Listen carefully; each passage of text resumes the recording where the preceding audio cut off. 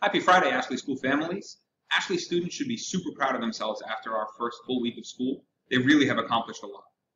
Every one of our students has now logged on to our ST Math platform, and together they've solved 14,733 math puzzles already. That's an outstanding start to our year.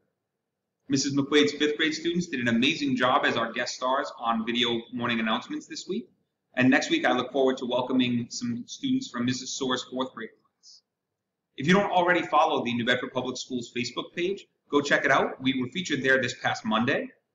And next week, we have our open house on Wednesday evening.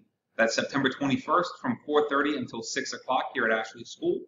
Again, our open house is this coming Wednesday, September 21st from 4:30 until 6 o'clock. We look forward to seeing you there. Next week, our two big initiatives to recognize the great things that Ashley Tigers do here at school start. We use Tiger Tails, which are tickets that students receive for having expected behaviors and doing the right thing. They can turn those in the office, and every day moving forward in the year, I will be selecting winners during our video morning announcements to head down to the office for a prize. Also, we'll be starting our positive behavior referrals. If students really go above and beyond and do some amazing things at school, we'll be filling out those behavior referrals. They'll be recognized here at school, and we'll also send it home to you so you can read about the great things that your kids are doing at school. Just a reminder to please make sure you've returned your emergency contact forms.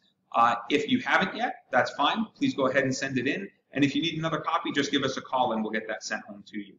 We also sent home this week a packet of our opening of year paperwork, like different policies and procedures. If you can please be on the lookout, that should have come home this week with your child. Just a reminder that in the morning, students should wait until the doors open at 8:15 to enter the schoolyard. We don't have any staff that's available to supervise them earlier than that, and we just want to make sure that everyone's staying safe. I want to take a minute to say thank you for your help in avoiding dismissals after 2 o'clock and for sending in notes for dismissals. It's been really helpful this week, and I appreciate your help moving forward. I can't wait to speak with you next week, and I hope you all enjoy your weekend. Thanks.